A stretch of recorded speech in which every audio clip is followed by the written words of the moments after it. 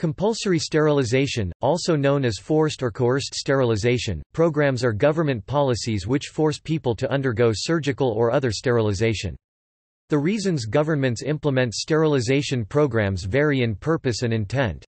In the first half of the 20th century, several such programs were instituted in countries around the world, usually as part of eugenics programs intended to prevent the reproduction of members of the population considered to be carriers of defective genetic traits. Other bases for compulsory sterilization have included general population growth management, sex discrimination, sex normalizing, surgeries of intersex persons, limiting the spread of HIV, and reducing the population of ethnic groups.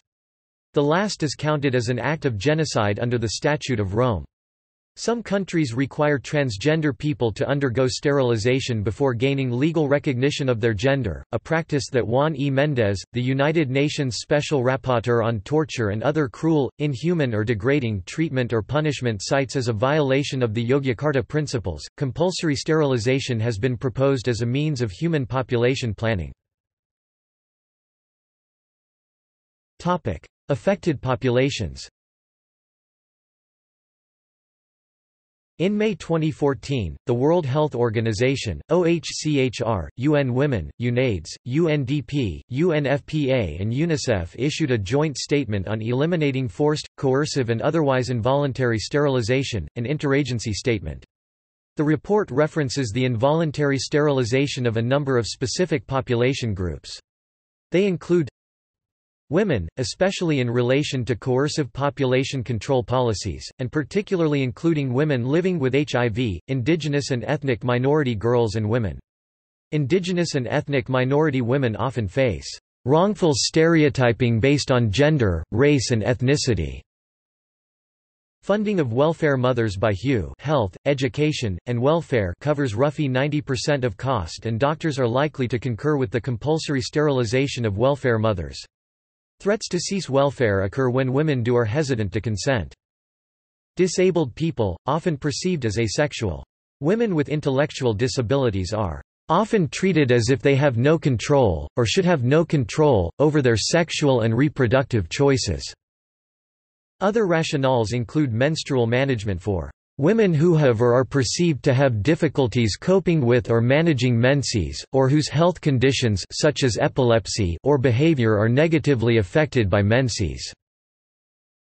Intersex persons, who are often subjected to cosmetic and other non-medically indicated surgeries performed on their reproductive organs, without their informed consent or that of their parents, and without taking into consideration the views of the children involved. Often as a sex-normalizing treatment. Transgender persons, as a prerequisite to receiving gender-affirmative treatment and gender marker changes. The report recommends a range of guiding principles for medical treatment, including ensuring patient autonomy in decision-making, ensuring non-discrimination, accountability and access to remedies. As a part of human population planning. Human population planning is the practice of artificially altering the rate of growth of a human population. Historically, human population planning has been implemented by limiting the population's birth rate, usually by government mandate, and has been undertaken as a response to factors including high or increasing levels of poverty, environmental concerns, religious reasons, and overpopulation. While population planning can involve measures that improve people's lives by giving them greater control of their reproduction, some programs have exposed them to exploitation. In the 1977 textbook Ecoscience, Population, Resources, Environment, the authors discussed in this encyclopedic textbook the possible role of a wide variety of formulations to address human overpopulation. This included the possibility of compulsory sterilization. A government might utilize sortition to select those to be sterilized in order to avoid accusations of bias or having any other adverse agenda. In Ecoscience, in the chapter entitled, The Human Predicament, Finding a Way Out, the authors speculate about pharmaceuticals that might be developed to sterilize people. Some partial fulfillments of these predictions are the birth control drugs in Norplant and Depo-Provera. See also sterilization medicine #pharmacological. One can further speculate about pharmaceuticals designed to permanently sterilize the gestating human fetus in utero. By country. International law. The Istanbul Convention prohibits forced sterilization, Article 39. Widespread or systematic forced sterilization has been recognized as a crime against humanity by the Rome Statute of the International Criminal Court in the explanatory memorandum. This memorandum defines the jurisdiction of the International Criminal Court. Rebecca Lee wrote in the Berkeley Journal of International Law that, as of 2015, 21 Council of Europe member states require proof of sterilization in order to change one's legal sex categorization. Lee wrote that requiring sterilization is a human rights violation and LGBT-specific international treaties may need to be developed in order to protect LGBT human rights. Bangladesh. Bangladesh has a long-running government-operated civilian exploitative sterilization program as a part of its population control policy, where poor women and men are mainly targeted. The government offers 2,000 Bangladeshi taka (24 United States dollars) for the woman who are persuaded to undergo tubal ligation and for the man who are persuaded to undergo vasectomy. Women are also offered a sari, a garment worn by women in Indian subcontinent, and men are offered a lungi, a garment for men, to wear for undergoing sterilization. The referrer, who persuades the woman or man to undergo sterilization, gets 300 Bangladeshi taka (3 United States dollars and 60 cents). In 1965, the targeted number of sterilizations per month was 600 1,000 in contrast to the insertion of 25,000 IUDs, which was increased in 1978 to about 50,000 sterilizations per month on average. A 50% rise in the amount paid to men coincided with a doubling of the number of vasectomies between 1980 and 1981. One study done in 1977, when incentives were only equivalent to US $1.10 at that time, indicated that between 40 and 60% of the men chose vasectomy because of the payment, who otherwise did not have any serious urge to get sterilized.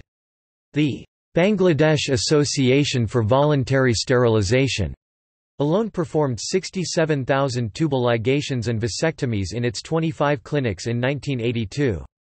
The rate of sterilization increased 25% each year. On 16 December 1982, Bangladesh's military ruler Lieutenant General Hussain Muhammad Ershad launched a 2-year mass sterilization program for Bangladeshi women and men. About 3,000 women and men were planned to be sterilized on 16 December 1982, the opening day. Ershad's government trained 1,200 doctors and 25,000 field workers who must conduct 2 tubal ligations and 2 vasectomies each month to earn their salaries. And the government wanted to persuade 1.4 million people, both women and men, to undergo sterilization within 2 years. One population control expert called it the largest sterilization program in the world. By January 1983, 40,000 government field workers were employed in Bangladesh's 65,000 villages to persuade women and men to undergo sterilization and to promote usage of birth control across the country. Food subsidies under the Group Feeding Program (VGF) were given to only those women with certificates showing that they had undergone tubal ligation.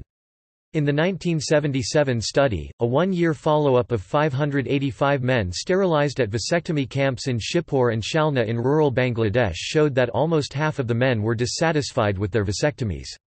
58% of the men said their ability to work had decreased in the last year. 2% to 7% of the men said their sexual performance decreases. 30.6% of the Shibpur and 18.9% of the Shalna men experienced severe pain during the vasectomy. The men also said they had not received all of the incentives they had been promised. According to another study on 5,042 women and 264 men who underwent sterilization, complications such as painful urination, shaking chills, fever for at least 2 days, frequent urination, bleeding from the incision, sore with pus, stitches or skin breaking open, weakness and dizziness arose after the sterilization. The person's sex, the sponsor and workload in the sterilization center, and the dose of sedatives administered to women were significantly associated with specific postoperative complaints. 5 women died during the study, resulting in a death-to-case rate of 9.9, 10,000 tubectomies tubal ligations, 4 deaths were due to respiratory arrest caused by overuse of sedatives. The death-to-case rate of 9.9, 10,000 tubectomies tubal ligation in this study is similar to the 10.0 deaths, 10,000 cases estimated on the basis of a 1979 follow-up study in an Indian female sterilization camp. The presence of a complaint before the operation was generally a good predictor of postoperative complaints. Centers performing fewer than 200 procedures were associated with more complaints. According to another study based on 20 sterilization attributable deaths in Dhaka, now Dhaka and Rajshahi divisions in Bangladesh, from January 1, 1979 to March 31, 1980, overall, the sterilization attributable death-to-case rate was 21.3 deaths, 100,000 sterilizations. The death rate for vasectomy was 1.6 times higher than that for tubal ligation. Anesthesia overdosage was the leading cause of death following tubal ligation along with tetanus 24%, where intraperitoneal hemorrhage 14%, and infection other than tetanus 5% was other leading causes of death. 2 women 10% died from pulmonary embolism after tubal ligation, 5% died from each of the following: anaphylaxis from anti-tetanus serum, heat stroke, small bowel obstruction, and aspiration of vomitus. All 7 men died from scrotal infections after vasectomy. According to a second epidemiologic investigation of deaths attributable to sterilization in Bangladesh, where all deaths resulting from sterilizations performed nationwide between September 16, 1980, and April 15, 1981, were investigated and analyzed, 19 deaths from tubal ligation were attributed to 153,032 sterilizations, both tubal ligation and vasectomy, for an overall death-to-case rate of 12.4 deaths per 100,000 sterilizations.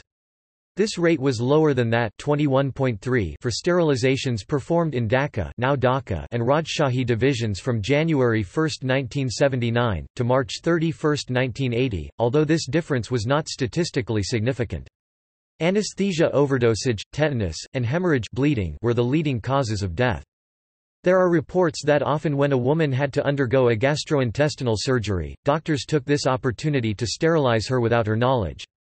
According to Bangladesh governmental website, National Emergency Service, the 2000 Bangladeshi taka $24 United States and the sari, lungi given to the persons undergoing sterilizations are their compensations, where Bangladesh government also assures the poor people that it will cover all medical expenses if complications arise after the sterilization. For the women who are persuaded to have IUD inserted into uterus, the government also offers 150 Bangladeshi taka $1 United States and 80 cents after the procedure, and 80 plus 80 plus 80 equals 240 Bangladeshi taka 0.96 plus 0.96 plus 0.96 equals 2 United States and 88 cents in 3 follow-ups, where the referrer gets 50 Bangladeshi taka 60 United States cents. And for the women who are persuaded to have etinogestrel birth control implant placed under the skin in upper arm, the government offers 150 Bangladeshi taka $1 United States and 80 cents after the procedure, and 70 plus 70 plus 70 equals 210 Bangladeshi taka 0.84 plus 0.84 plus 0.84 equals 2 United States and 52 cents in 3 follow-ups, where the referrer gets 60 Bangladeshi taka 72 United States cents. These civilian exploitative sterilization programs are funded by the countries from Northern Europe and the United States. World Bank is also known to have sponsored these civilian exploitative sterilization programs in Bangladesh. Historically, World Bank is known to have pressured Third World governments to implement population control programs. Bangladesh is the 8th largest country in the world by population, having a population of 163,466,000 as of 12 November 2017, despite being ranked 94th by total area, having an area of 147,570 square kilometers. Bangladesh has the highest population density in the world among the countries having at least 10 million population.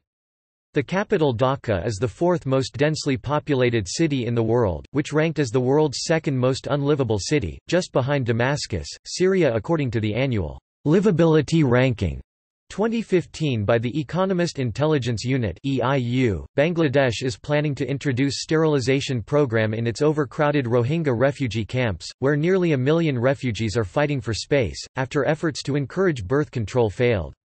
Since 25 August 2017, more than 600,000 Rohingya Muslims have been fled from Rakhine State, Myanmar to neighbouring Bangladesh, which is a Muslim-majority country, following a military crackdown against Rohingya Muslims in Rakhine State, Myanmar. Sabora, a Rohingya mother of 7, said her husband believed the couple could support a large family. "I spoke to my husband about birth control measures. But he is not convinced. He was given 2 condoms but he did not use them," she said. "My husband said we need more children as we have land and property in Rakhine. We don't have to worry to feed them," she said.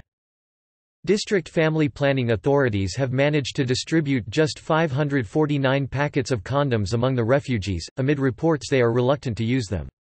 They have asked the government to approve a plan to provide vasectomies for men and tubectomies tubal ligation for women in the camps. One volunteer, Farhana Sultana, said the women she spoke to believed birth control was a sin and others saw it as against the tenets of Islam. Bangladeshi officials say about 20,000 Rohingya refugee women are pregnant and 600 have given birth since arriving in the country, but this may not be accurate as many births take place without formal medical help. Every month 250 Bangladeshi people undergo sterilization routinely under government's sterilization program in the border town of Cox's Bazar, where the Rohingya refugee Muslims have taken shelter. Canada. 2 Canadian provinces, Alberta and British Columbia, performed compulsory sterilization programs in the 20th century with eugenic aims. Canadian compulsory sterilization operated via the same overall mechanisms of institutionalization, judgment, and surgery as the American system. However, one notable difference is in the treatment of non-insane criminals. Canadian legislation never allowed for punitive sterilization of inmates. The Sexual Sterilization Act of Alberta was enacted in 1928 and repealed in 1972. In 1995, Leilani Muir sued the province of Alberta for forcing her to be sterilized against her will and without her permission in 1959. Since Muir's case, the Alberta government has apologized for the forced sterilization of over 2,800 people.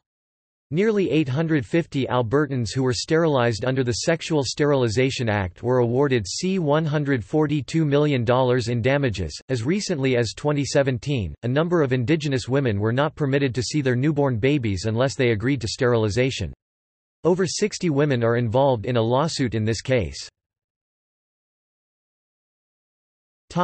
China.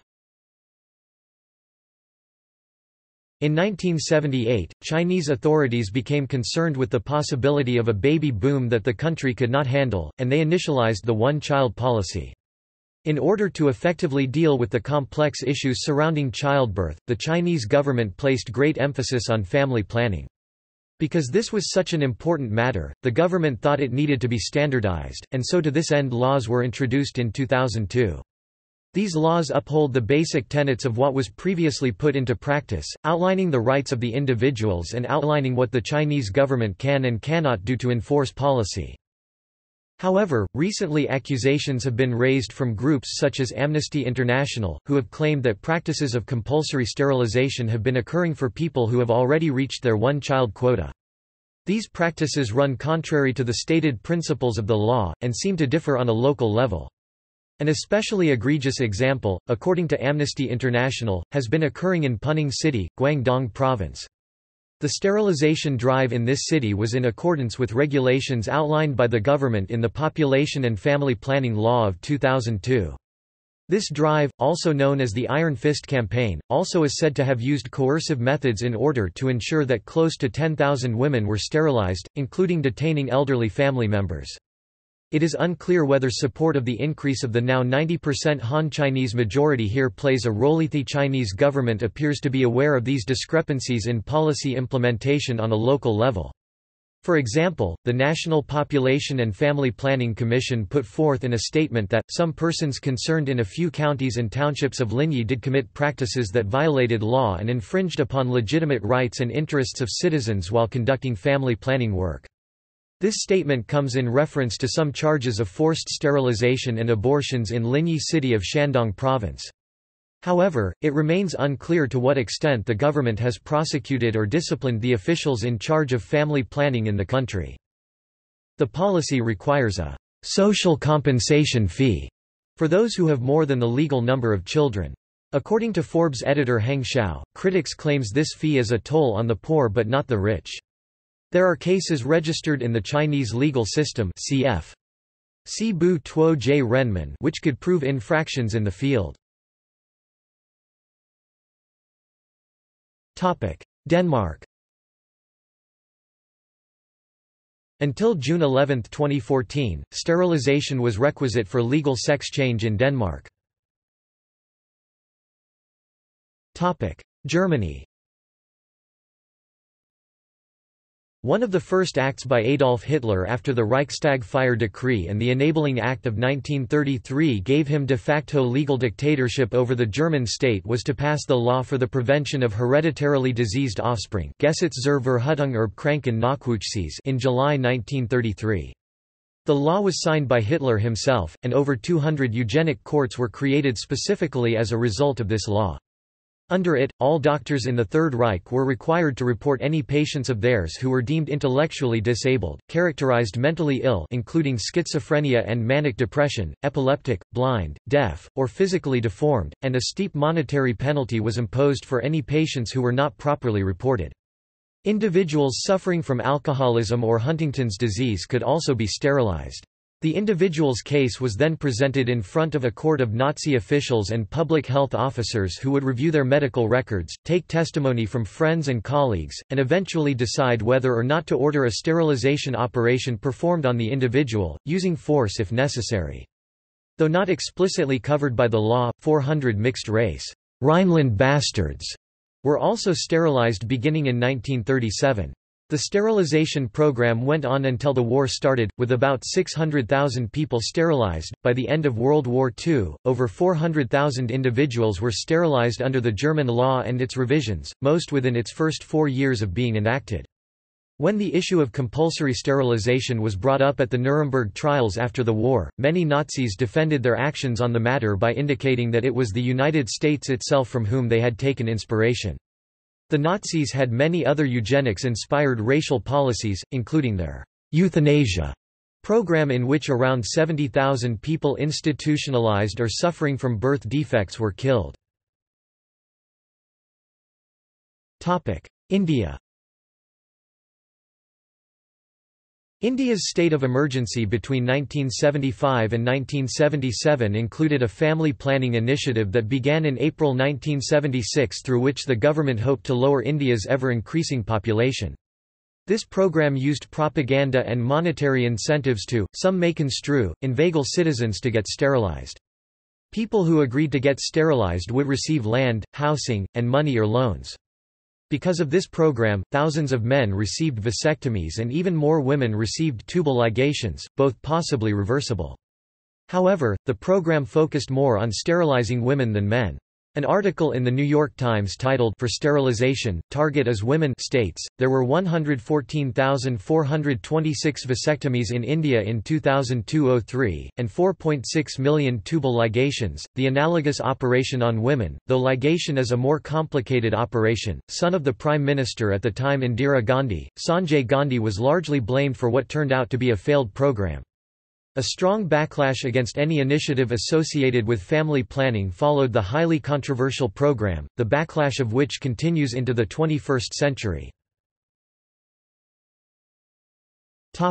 Israel. In the late 2000s, reports in the Israeli media claimed that injections of long-acting contraceptive Depo-Provera had been forced on hundreds of Ethiopian Jewish immigrants both in transit camps in Ethiopia and after their arrival in Israel. In 2009, feminist NGO Haifa Women's Coalition published a first survey on the story, which was followed up by Israeli educational television a few years later. Ethiopian Jewish women said they were intimidated or tricked into taking the shot every 3 months, sometimes presented to them as vaccine. In 2016, Israel's state controller concluded his inquiry into the affair by claiming that injections of Depo-Provera had not been forced on the women. However, the controller had refused to hear complainants' testimony, and his probe into the role of the American Jewish Joint Distribution Committee (JDC), whose activists had looked after the women in the Ethiopian transit camps, left open questions, since the JDC official who had handled family programming in Ethiopia refused to give the controller any information. Japan.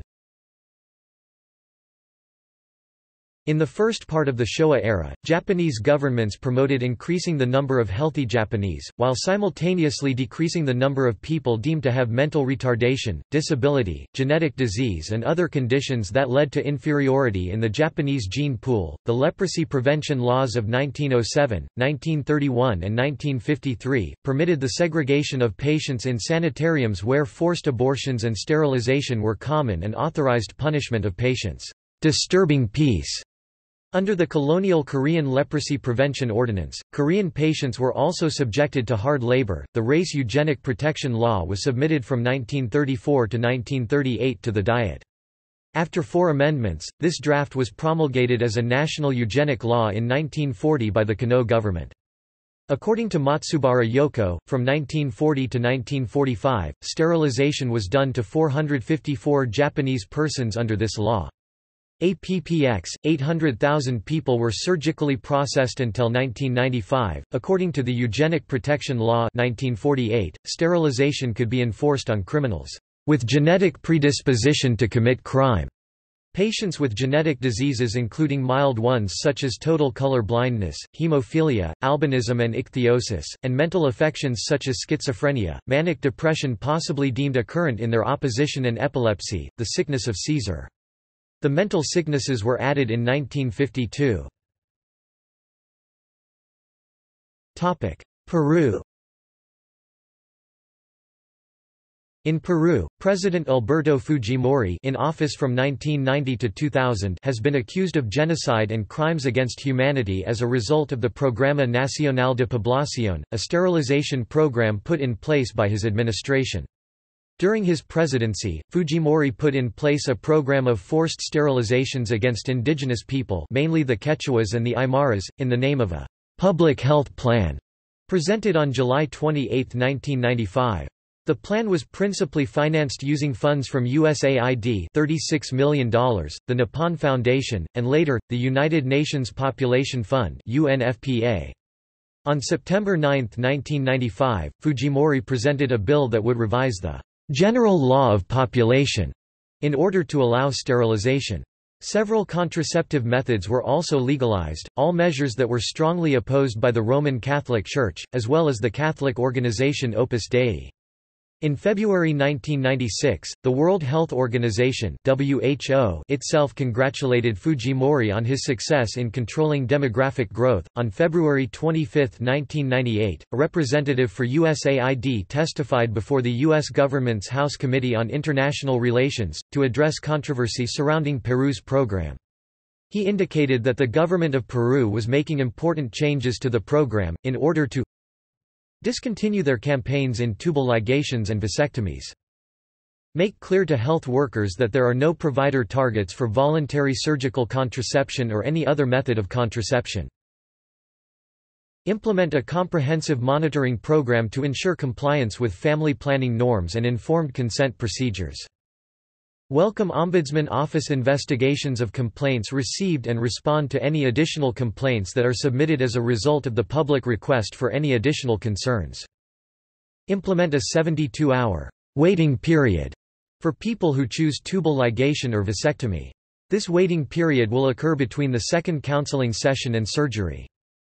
Require health facilities to be certified as appropriate for performing surgical contraception as a means to ensure that no operations are done in makeshift or substandard facilities. In September 2001, Minister of Health Luis Solari launched a special commission into the activities of the voluntary surgical contraception, initiating a parliamentary commission tasked with inquiring into the irregularities of the program, and to put it on an acceptable footing.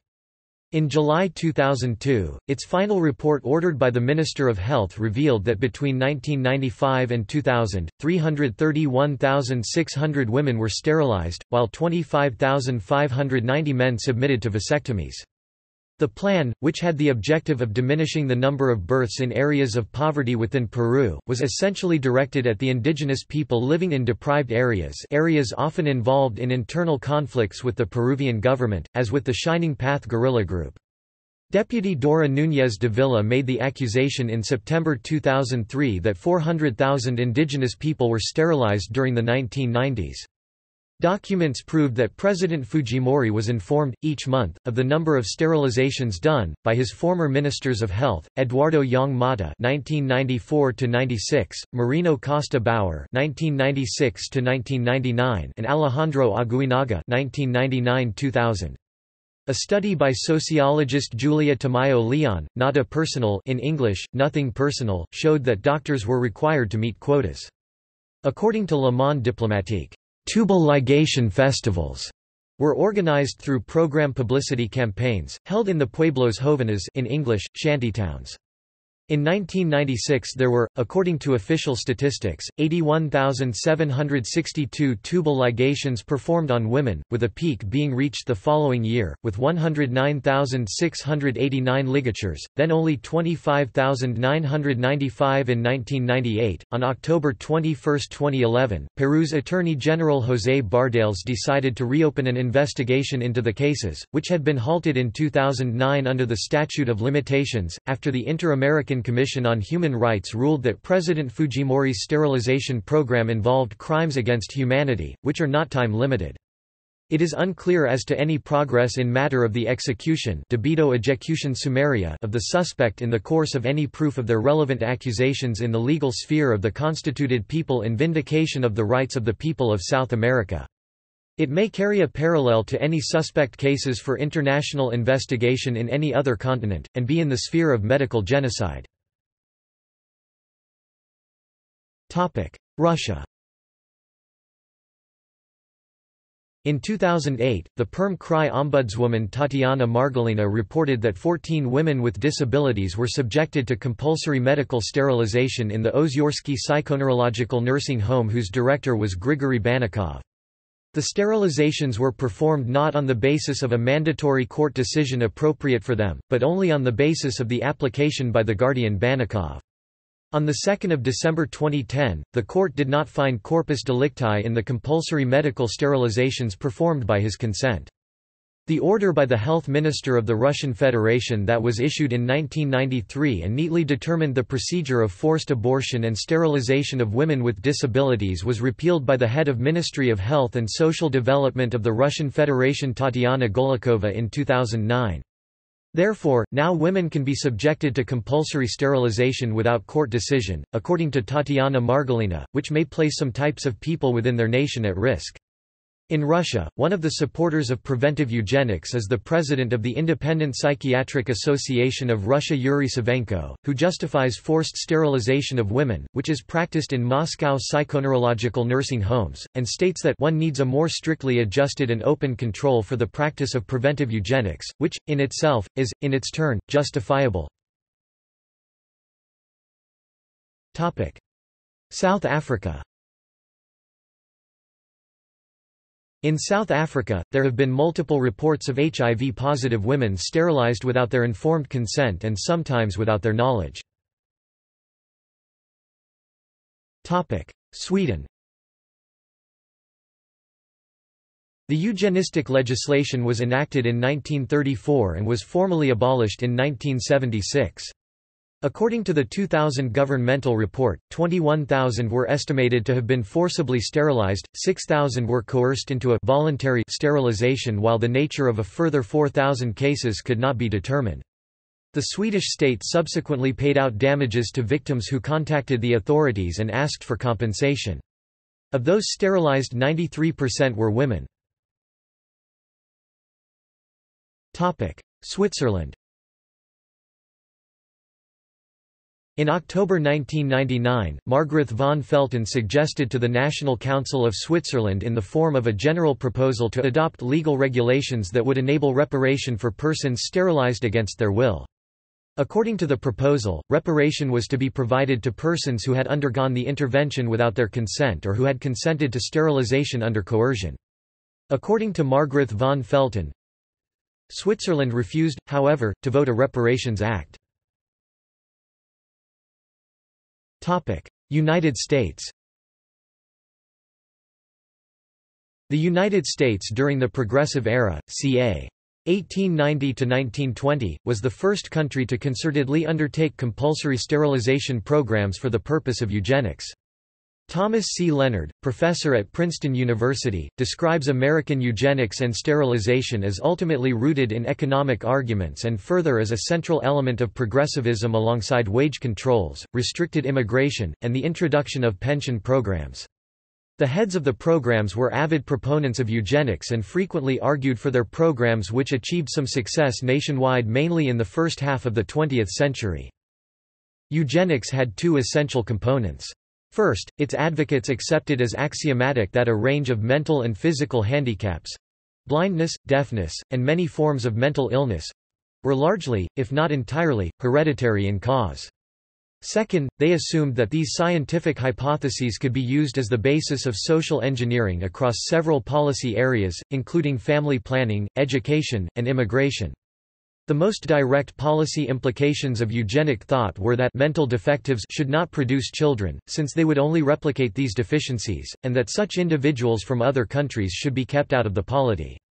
The principal targets of the American sterilization programs were the intellectually disabled and the mentally ill, but also targeted under many state laws were the deaf, the blind, people with epilepsy, and the physically deformed. While the claim was that the focus was mainly the mentally ill and disabled, the definition of this during that time was much different than today's. At this time, there were many women that were sent to institutions under the guise of being feeble-minded because they were promiscuous or became pregnant while unmarried. Some sterilizations took place in prisons and other penal institutions, targeting criminality, but they were in the relative minority.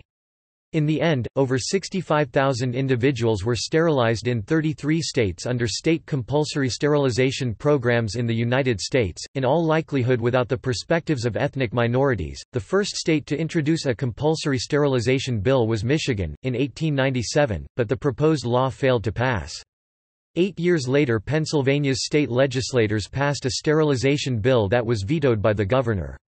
Indiana became the first state to enact sterilization legislation in 1907, followed closely by California and Washington in 1909.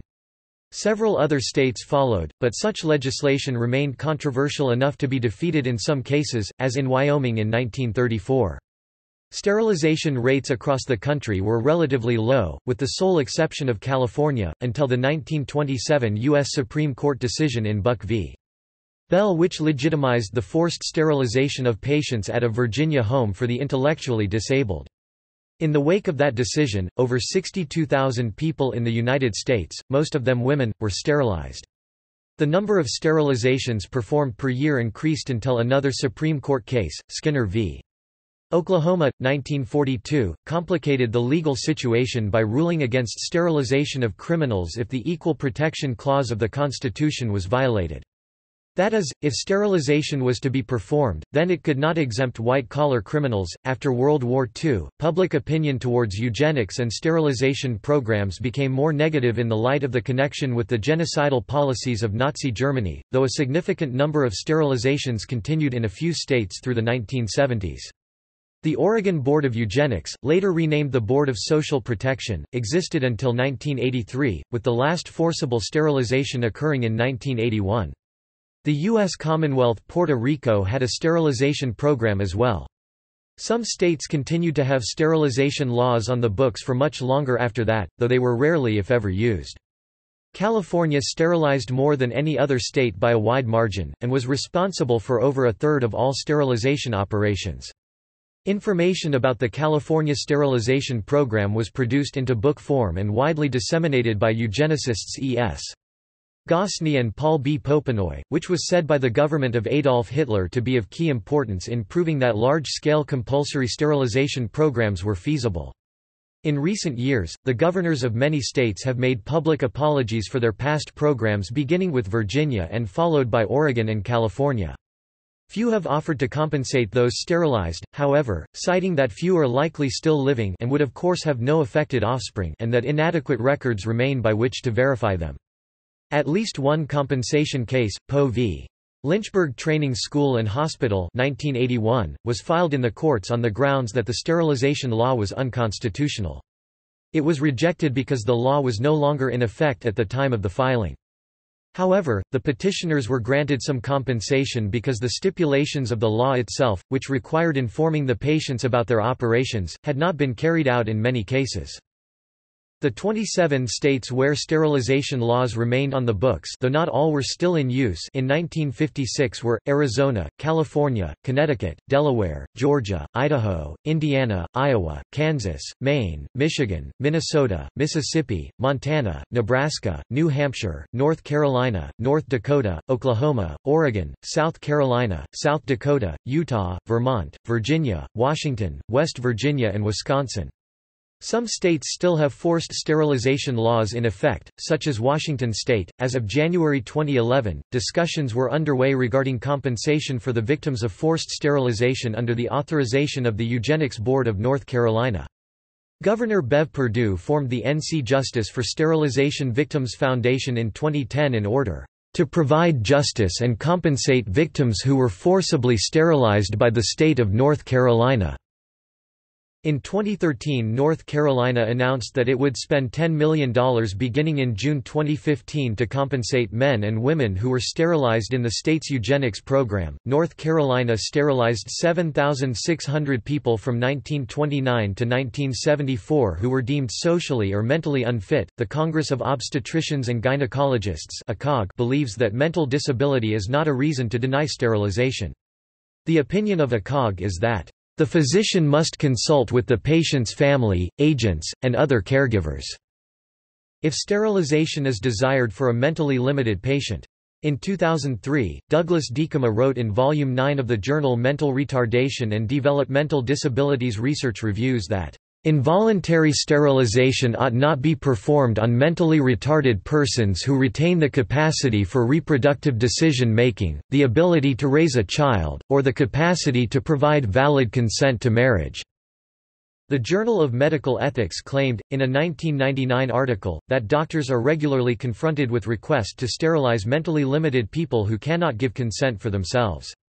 The article recommend that sterilization should only occur when there is a situation of necessity, and the benefits of sterilization outweigh the drawbacks.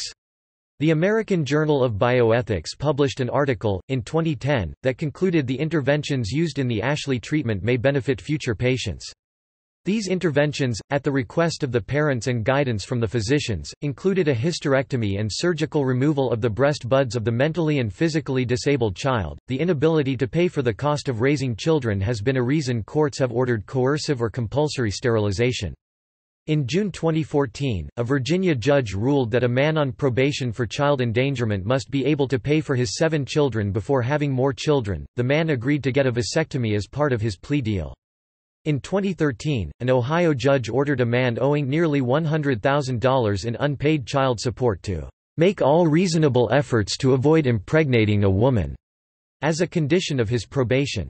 Kevin Mellard wrote that conditioning the right to reproduction on meeting child support obligations amounts to constructive sterilization for men unlikely to make the payments. 148 female prisoners in 2 California institutions were sterilized between 2006 and 2010 in a supposedly voluntary program, but it was determined that the prisoners did not give consent to the procedures. In September 2014, California enacted Bill SB 1135 that bans sterilization in correctional facilities, unless the procedure shall be required in a medical emergency to preserve inmates' life. Discussions have yet to begin regarding compensation for victims of forced sterilization in other states. Puerto Rico. Puerto Rican physician, Dr. Linares Roland, founded the League for Birth Control in Ponce, Puerto Rico in 1925, but the league was quickly squashed by opposition from the Catholic Church. A similar league was founded 7 years later, in 1932, in San Juan, Puerto Rico and continued in operation for 2 years before opposition and lack of support forced its closure. Yet another effort at establishing birth control clinics was made in 1934 by the Federal Emergency Relief Administration in a relief response to the conditions of the Great Depression. As a part of this effort, 68 birth control clinics were opened on the island. The next mass opening of clinics occurred in January 1937 when American Dr. Clarence Gamble, in association with a group of wealthy and influential Puerto Ricans, organized the Maternal and Infant Health Association and opened 22 birth control clinics. The governor of Puerto Rico, Menéndez Ramos, enacted Law 116, which went into effect on May 13, 1937. It was a birth control and eugenic sterilization law that allowed the dissemination of information regarding birth control methods as well as legalized the practice of birth control. The government cited a growing population of the poor and unemployed as motivators for the law. Abortion remained heavily restricted. By 1965, approximately 34% of women of childbearing age had been sterilized, two-thirds of whom were still in their early 20s. The law was repealed on June 8, 1960. 1940s to 1950s. Unemployment and widespread poverty would continue to grow in Puerto Rico in the 40s, threatening both U.S. private investment in Puerto Rico and acting as a deterrent for future investment. In an attempt to attract additional U.S. private investment in Puerto Rico, another round of liberalizing trade policies were implemented and referred to as Operation Bootstrap. Despite these policies and their relative success, unemployment and poverty in Puerto Rico remained high enough to prompt an increase in emigration from Puerto Rico to the United States between 1950 and 1955. The issues of immigration, Puerto Rican poverty, and threats to U.S. private investment made population control concerns a prime political and social issue for the United States. The 50s also saw the production of social science research supporting sterilization procedures in Puerto Rico. Princeton's Office of Population Research, in collaboration with the Social Research Department at the University of Puerto Rico, conducted interviews with couples regarding sterilization and other birth control. Their studies concluded that there was a significant need and desire for permanent birth control among Puerto Ricans. In response, Puerto Rico's Governor and Commissioner of Health opened 160 private, temporary birth control clinics with the specific purpose of sterilization. Also during this era, private birth control clinics were established in Puerto Rico with funds provided by wealthy Americans. Joseph Sonnen, a wealthy American Republican and industrialist, established the Sonnen Foundation in 1957. The foundation funded new birth control clinics under the title La Asociación Puertorriqueña El Bienestar de la Familia and spent hundreds of thousands of dollars in an experimental project to determine if a formulaic program could be used to control population growth in Puerto Rico and beyond. Sterilization procedures and coercion. From beginning of the 1900s, U.S. and Puerto Rican governments espoused rhetoric connecting the poverty of Puerto Rico with overpopulation and the hyperfertility of Puerto Ricans. Such rhetoric combined with eugenics ideology of reducing population growth among a particular class or ethnic group because they are considered a social burden, was the philosophical basis for the 1937 birth control legislation enacted in Puerto Rico. A Puerto Rican eugenics board, modeled after a similar board in the United States, was created as part of the bill, and officially ordered 97 involuntary sterilizations. The legalization of sterilization was followed by a steady increase in the popularity of the procedure, both among the Puerto Rican population and among physicians working in Puerto Rico. Though sterilization could be performed on men and women, women were most likely to undergo the procedure. Sterilization was most frequently recommended by physicians because of a pervasive belief that Puerto Ricans and the poor were not intelligent enough to use other forms of contraception. Physicians and hospitals alike also implemented hospital policy to encourage sterilization, with some hospitals refusing to admit healthy pregnant women for delivery unless they consented to be sterilized. This has been best documented at Presbyterian Hospital, where the unofficial policy for a time was to refuse admittance for delivery to women who already had 3 living children unless she consented to sterilization. There is additional evidence that true informed consent was not obtained from patients before they underwent sterilization, if consent was solicited at all. By 1949, a survey of Puerto Rican women found that 21% of women interviewed had been sterilized, with sterilizations being performed in 18% of all hospital births statewide as a routine postpartum procedure, with the sterilization operation performed before women left the hospitals after giving birth. As for the birth control clinics founded by Sunan, the Puerto Rican Family Planning Association reported that around 8,000 women and 3,000 men had been sterilized in Sunan's privately funded clinics. At one point, the levels of sterilization in Puerto Rico were so high that they alarmed the Joint Committee for Hospital Accreditation, who then demanded that Puerto Rican hospitals limit sterilizations to 10% of all hospital deliveries in order to receive accreditation. The high popularity of sterilization continued into the 60s and 70s, during which the Puerto Rican government made the procedures available for free and reduced fees. The effects of the sterilization and contraception campaigns of the 1900s in Puerto Rico are still felt in Puerto Rican cultural history today. Controversy and opposing viewpoints. There has been much debate and scholarly analysis concerning the legitimacy of choice given to Puerto Rican women with regards to sterilization, reproduction, and birth control, as well as with the ethics of economically motivated mass sterilization programs.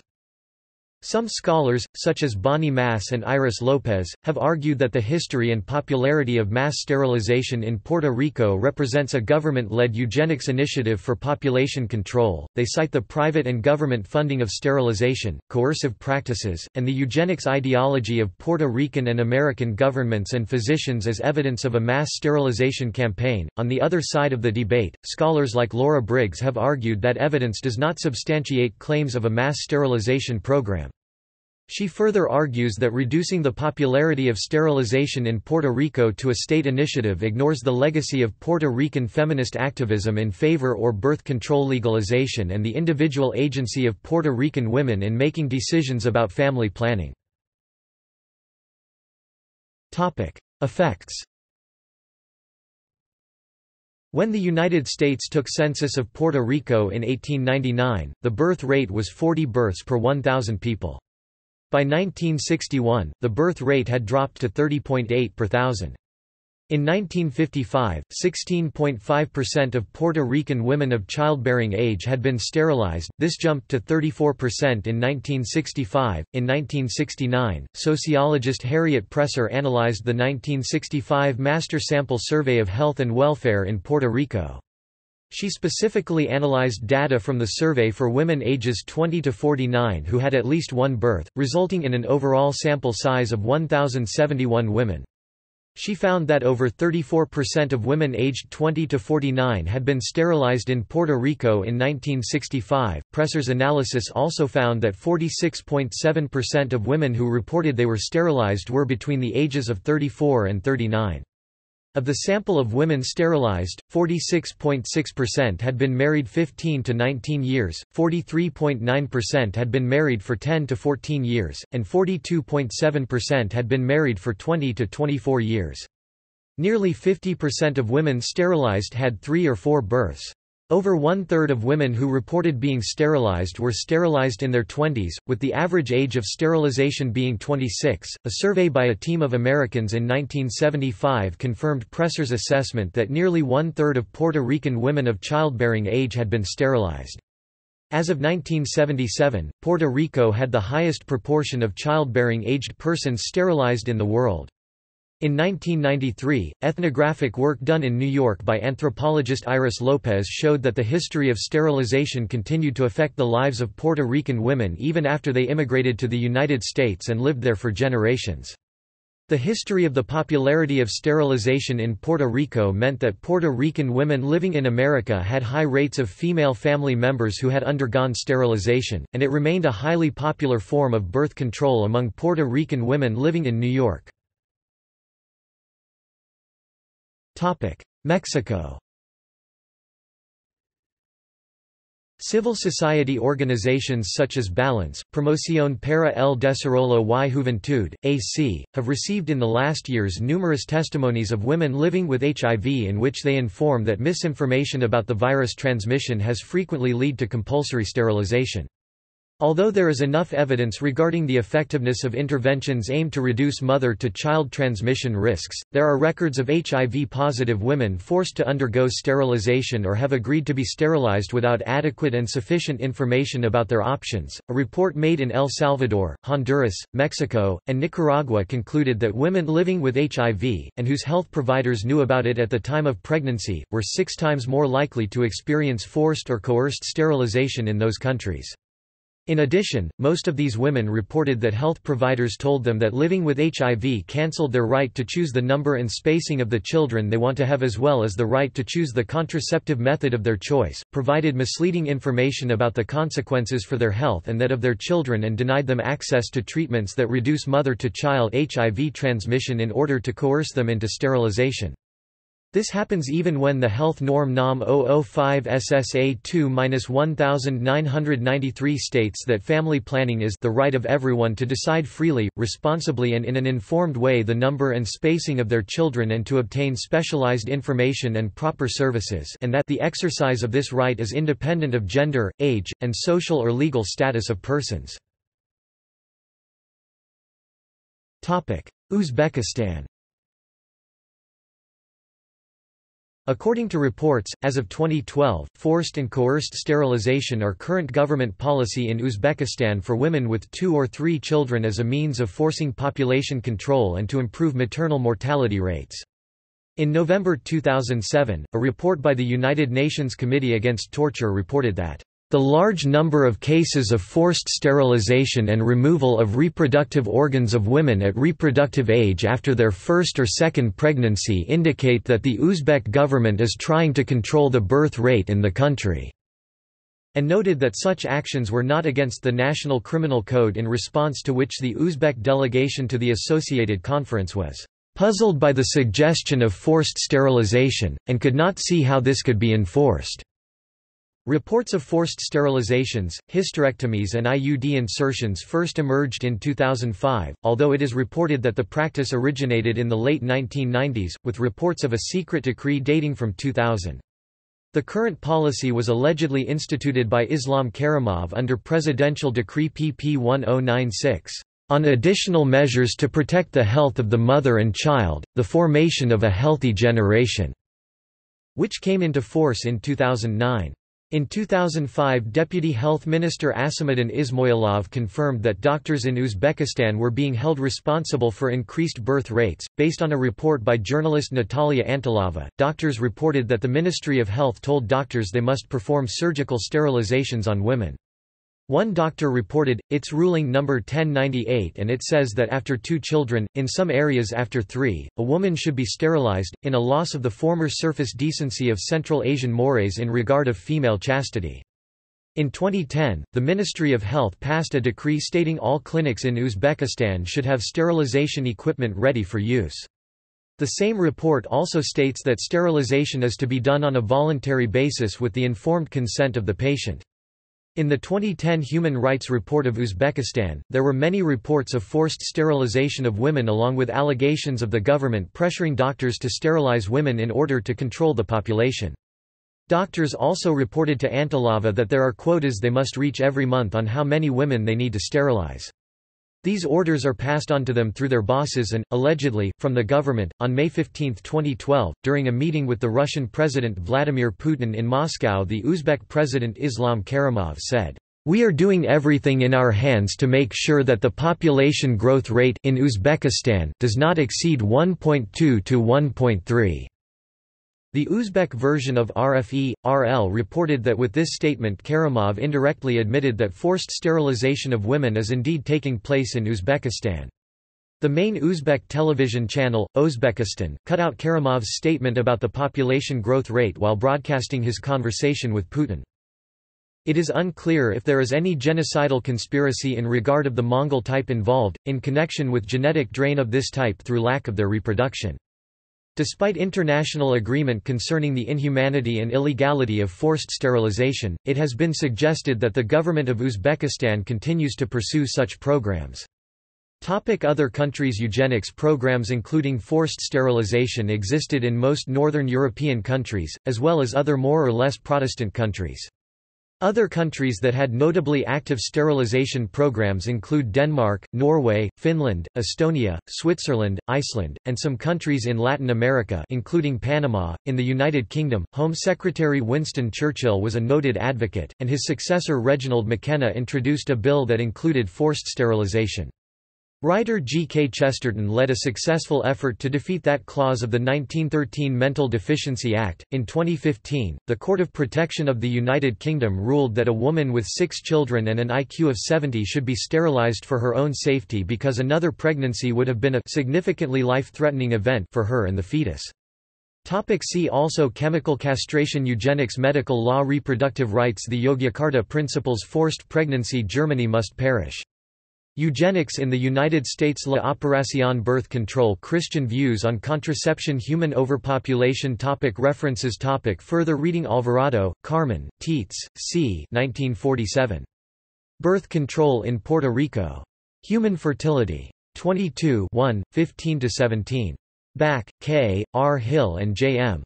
Stikos. The Puerto Rican Field Experience in Population Control, Human Relations 1956, 315–334. BC faces forced sterilization lawsuit. CBC News. February 7, 2003. Canadian Broadcasting Corporation. Accessed April 13, 2006.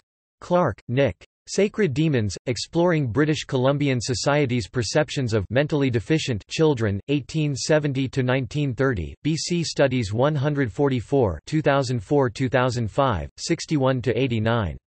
Dowbiggin, Ian Robert. Keeping America Sane, Psychiatry and Eugenics in the United States and Canada 1880–1940. Ithaca, Cornell University Press, 2003. Grekel, Jana, Kron, H., Odinak 2004. Sterilizing the Feeble-Minded, Eugenics in Alberta, Canada, 1929–1972. J. Hist. Social. 17 358–384. doi 10.1111 j.1467–6443.2004.00237 x. Hill, Reuben et al. The Family and Population Control, A Puerto Rican Experiment in Social Change.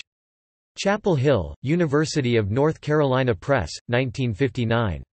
Manitoba Law Reform Commission. Discussion paper on sterilization of minors and mentally incompetent adults. Winnipeg, 1990. Manitoba Law Reform Commission. Report on Sterilization and Legal Incompetence.